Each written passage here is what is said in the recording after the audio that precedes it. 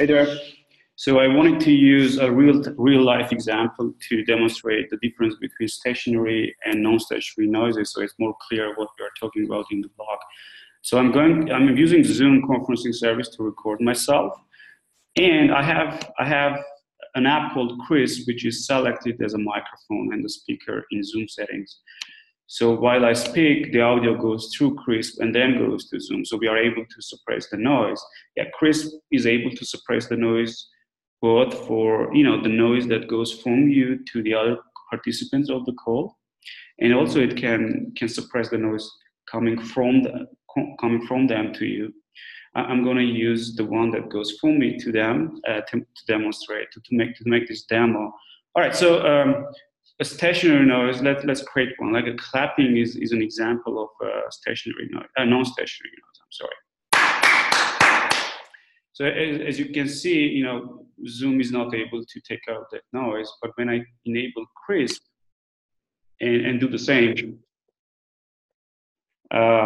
so Krisp is able to differentiate that, and because it's not voice, it will remove it.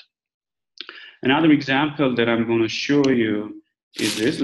I've turned on Krisp first. So this, this noise. It's like if I keep doing it, it becomes a stationary noise. And Zoom is pretty good at removing stationary noise in general. So it adapts to it. After 3 seconds, the noise goes down, and it's pretty cool. But if I do this,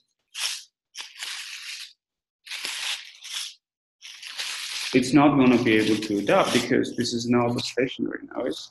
It becomes a non-stationary noise. So now let me turn on Krisp and do the same, right?